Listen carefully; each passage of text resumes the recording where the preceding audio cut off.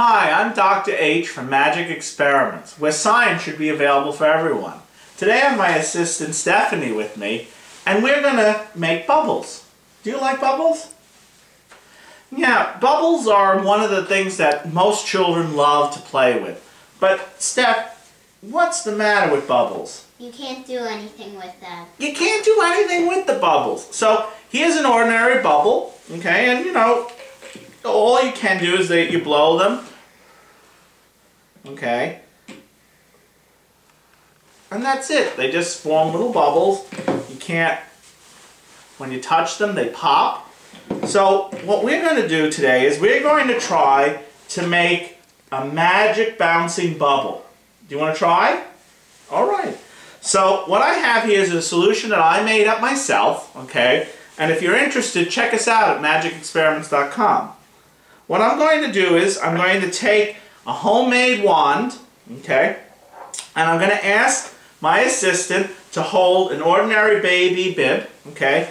I'm just going to wear an ordinary glove, so you can do whatever you like, okay.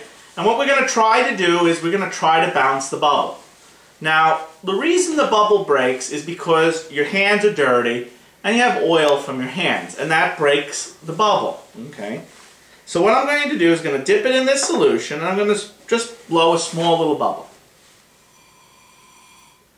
Okay, and then I'm going to bounce it.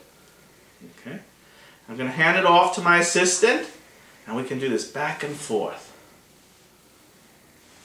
Okay, now look what happens, Stephanie. Let's see what happens when we just do it with our hand. Okay, so I can hold the bubble, I can roll the bubble. And I'm going to bounce it, Steph. We're going to use your ordinary hand, okay? And let's see what happens, okay? One more. Oh, it pops, okay? Let's try it again, okay? But this time, let me show you how strong this bubble is, okay?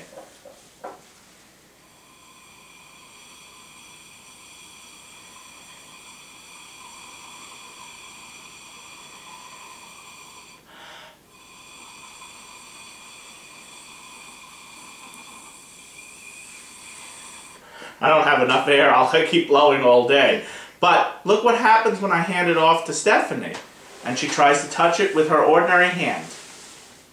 It pops, okay?